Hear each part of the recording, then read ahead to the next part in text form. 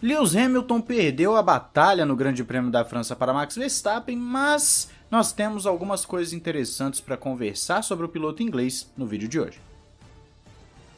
Olá amigo do Ressaca Fórmula 1, seja bem-vindo a mais um vídeo, eu sou Matheus Pucci e Max Verstappen teve uma corrida de recuperação fantástica na França. Eu digo recuperação porque ele perdeu a liderança naquele erro que cometeu logo na primeira curva, mas juntamente com a estratégia da Red Bull, com a presença do Sérgio Pérez interferindo na estratégia da Mercedes, nós tivemos um Max Verstappen perfeito, cirúrgico no Grande Prêmio da França. Realmente o piloto holandês correu demais, foi fantástico. Mas tem alguns pontos que eu quero citar sobre Lewis Hamilton que tem chamado a atenção das pessoas e alguns até comentaram no vídeo de ontem, se você não viu inclusive, dá uma olhada lá.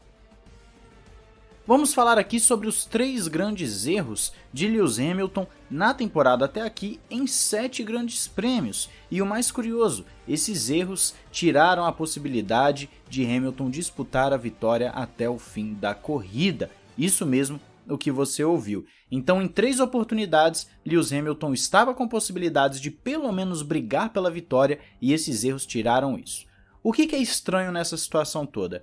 Hamilton não vinha errando dessa forma, com erros grandes, nos últimos anos. Tudo bem que ele não tinha grandes disputas. Eu já falei várias vezes aqui no canal que a disputa com a Ferrari em 2017 e 2018 não era uma disputa na pista toda hora como nós estamos vendo com Verstappen, em que todos os grandes prêmios eles se encontraram e se ultrapassaram na pista. Com a Ferrari era muito de estratégia e a Mercedes durante um tempo sobrou também para cima da Ferrari, então a disputa não era tão intensa como agora. O último grande rival que levou até a última corrida a disputa com Hamilton foi o Nico Rosberg em 2016. De lá para cá Hamilton tem levado títulos com antecedência, bem tranquilo nas suas temporadas. Agora em 2021 o britânico tem cometido erros justamente quando aparece um rival à altura. Max Verstappen é um piloto tão rápido quanto Hamilton, é um piloto que tem um nível e uma preparação e um psicológico muito parecido com o de Hamilton, e eu diria que Hamilton esperava que seria difícil, mas talvez não tanto, porque Verstappen tem se mostrado um oponente à altura e que tem errado menos que o piloto britânico. Vamos entrar então no que está acontecendo com Hamilton para você entender. Vamos fazer aqui uma breve retrospectiva da temporada para você pegar o fio daquilo que eu estou dizendo.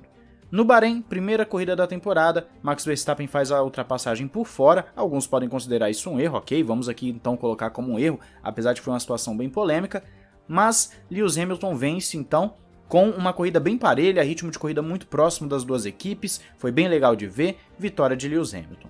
No segundo grande prêmio, Emília-Romanha, aí Hamilton comete o seu primeiro erro. Nós temos que dizer que o ritmo de corrida de Hamilton era muito forte, mesmo com a asa quebrada. No início da corrida, quando ele passa em cima da zebra na disputa com Verstappen, ele ainda manteve um ritmo muito bom, muito forte durante toda a corrida. E então, quando estava ali chegando para o final da corrida, Hamilton vinha ultrapassando os retardatários, vinha voando para cima de Verstappen, porque ele estava tirando muito do Verstappen, e Hamilton era mais rápido que Verstappen, e ele comete o erro, sai da pista, e com isso a corrida dele praticamente acaba. Só que logo em seguida tem a bandeira vermelha que permite ao Hamilton colocar sua genialidade em prática e chegar na segunda posição. Mas esse primeiro erro já praticamente colocou uma pá de cal na pontuação do campeonato naquele instante, claro, naquele instante, porque Verstappen iria marcar 25 pontos e Hamilton ia marcar nenhum. Ele inclusive estava prestes a tomar uma volta de Verstappen, para você ter uma ideia como aquele erro foi absurdo em termos de prejuízo para o piloto britânico. Então esse foi o primeiro erro de Hamilton, que vinha na caça a Verstappen, ele fatalmente chegaria no Verstappen e muito provavelmente faria a ultrapassagem no piloto holandês, porque tinha tempo e tinha pneu para isso, tinha ritmo para isso. É bem interessante ver como a Mercedes estava rápida em Imola e o Hamilton acabou perdendo a oportunidade. Nós tivemos então, logo em seguida, o Grande Prêmio de Portugal. Em Portugal, Hamilton venceu, o Verstappen cometeu um erro em um determinado momento quando ele estava à frente do Hamilton, ainda no início da corrida. Isso pode ter feito uma estratégia diferente na corrida e o Verstappen perdido? Pode, mas o Hamilton venceu, é o que interessa aqui na nossa análise. Ele venceu e com isso ele teve uma corrida perfeita lá no Grande Prêmio de Portugal. Em seguida, nós temos a Espanha.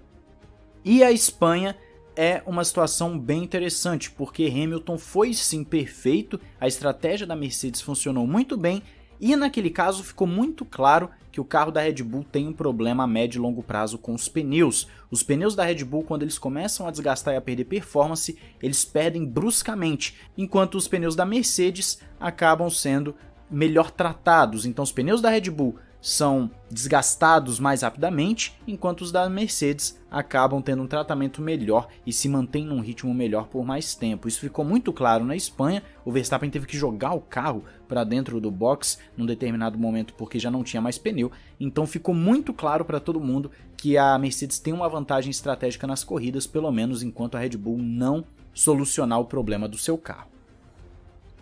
Aí nós vamos para as corridas de pista de rua. Nesse caso, nós temos uma corrida de Mônaco terrível para Lewis Hamilton, onde o Bottas vai bem, e aí tem o problema da porca, mas o Hamilton por si foi muito mal, foi uma corrida muito atípica do Hamilton, muito mal.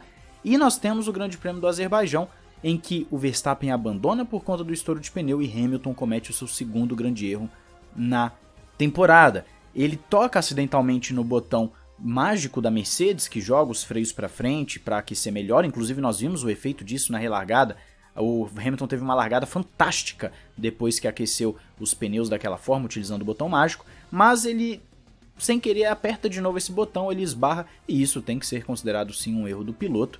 Pode ser um erro menor, mas é um erro menor que trouxe um prejuízo gigantesco para o piloto britânico, já que na corrida que ele poderia retomar a liderança do campeonato, ele acabou marcando nenhum ponto e o seu adversário também não, e com isso o Hamilton continuou na segunda posição. Então Hamilton, ele precisava somente ficar em segundo, mas ele tocou simplesmente ali sem querer no botão e com isso ele foi para fora da pista. Ele mesmo, Hamilton, já admitiu que ele tocou, tá, gente? Para você não achar que tá aqui inventando coisa, Hamilton deu entrevista admitindo, tem matérias aí para você acompanhar as entrevistas do Hamilton. Então nós chegamos no Grande Prêmio da França. O que é o Grande Prêmio da França em termos de erro do Hamilton? Você vai se lembrar que mais pro final da corrida, quando o Verstappen já tinha passado o Bottas e estava na caça ao Hamilton, naquele momento em que tinham vários retardatários entre o Hamilton e o Verstappen, Hamilton sai da pista e ele perde um tempo enorme ali. Você vê que a distância simplesmente ela desceu de uma forma abrupta, porque o Hamilton errou, passou na repetição. Talvez eu consiga colocar aí para você na tela esse erro do Hamilton. E esse erro, por que ele pode ter custado ao Hamilton uma vitória e uma briga pela vitória mais uma vez? Porque a distância entre ele e o Verstappen foi muito pequena no final das contas. O Verstappen chegou no Hamilton apenas na penúltima volta. Nós temos aí sim na parte na equação do Bottas, que não conseguiu segurar o Verstappen. Nós temos a parte na equação também do Pérez, que foi primordial para a estratégia, a jogada da Red Bull e a pilotagem do Verstappen. Tudo isso entra na equação. Mas não tira o fato de que o Hamilton errou mais uma vez. Ele estava com pneus desgastados sim, mas ainda assim é um erro, não tem como deixar de ser um erro do piloto. Ele errou, saiu da pista, perdeu ali mais de um segundo nessa brincadeira, e veja só, se ele tivesse permanecido um segundo à frente a mais, seria mais difícil para o Verstappen passar, porque seria na parte sinuosa do circuito. Verstappen passaria no DRS? Provavelmente, mas esse um segundo faz muita diferença, ainda mais naquele momento em que Hamilton estava negociando posições com retardatários. Se ele não perde aquele tempo naquela curva, ele poderia negociar de uma forma muito mais rápida essas posições. E se ele negocia de forma mais rápida, isso significa que ele não ia perder tanto tempo quanto perdeu naquele momento. Ou seja, esse um segundo, na verdade, se transformou em 2, 3, 4 segundos, por que não dizer assim, que Hamilton perdeu só nessa brincadeira. Então o Hamilton tinha a possibilidade de brigar pela vitória até o final e mais um erro acabou tirando dele. Se você fizer uma conta rápida, a distância do primeiro colocado para o segundo na pontuação é de 7 pontos, ou seja, se você pegar 3 grandes prêmios, são 21 pontos pelo menos. Isso eu tô falando pelo menos que o Hamilton deixou de ganhar com relação ao Verstappen nessa temporada. 21 pontos por baixo, tá, gente? Eu tô contando, por exemplo, o Azerbaijão, que o Verstappen chegaria em segundo, o que não é o caso porque o Verstappen tinha abandonado. Então tô colocando muito por baixo essa pontuação que o Hamilton teria de vantagem com relação ao Verstappen. Qual o objetivo desse vídeo? Chamar a atenção para algo que não acontecia até pouco tempo. O Hamilton, em 7 corridas, cometeu erros em 3, erros grandes, erros que custaram a ele briga por vitórias. Não estamos falando de uma travadinha de pneu que não altera a tangência da curva, nós estamos falando de situações que tiraram o Hamilton de uma disputa clara pela liderança do campeonato. Isso significa que Hamilton está sentindo a pressão?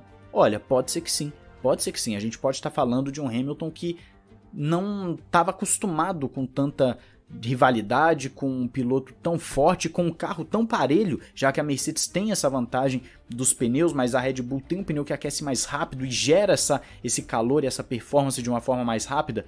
Isso está chamando a atenção. E nesse caso o Hamilton tem errado e o Verstappen tem errado bem menos e erros menos prejudiciais. É isso que eu quero dizer. Tem muito campeonato pela frente, são 23 corridas, nós temos muita coisa, pode ser que chegue o final do ano e o Hamilton seja campeão mundial, eu não tenho como adivinhar. Mas hoje, após o Grande Prêmio da França, Lewis Hamilton tem cometido erros que tem colocado ele na segunda posição do campeonato e Verstappen tem sido fantástico até o momento, um pilotaço, um piloto da nova geração que tem uma mentalidade muito próxima daquilo que o Hamilton tem, então é muito legal ver duas gerações distintas tendo uma igualdade assim no seu método de pilotagem. São dois pilotos agressivos, dois pilotos rápidos, dois pilotos que negociam muito bem ultrapassagens, dois pilotos que se defendem muito bem, dois pilotos que têm uma visão de corrida diferenciada. Realmente é muito legal assistir o que a gente está assistindo. Eu quero saber a sua opinião sobre tudo isso aí nos comentários. Você reparou nesse detalhe que o Hamilton está realmente errando bastante? Diz aí e não esqueça de deixar o seu gostei, se inscrever e ativar o sininho para mais vídeos de análises, vídeos também de notícias, que temos muitas notícias e curiosidades. E também vai lá no Ressaca F1 Express conferir o conteúdo lá. Um grande abraço, valeu e falou!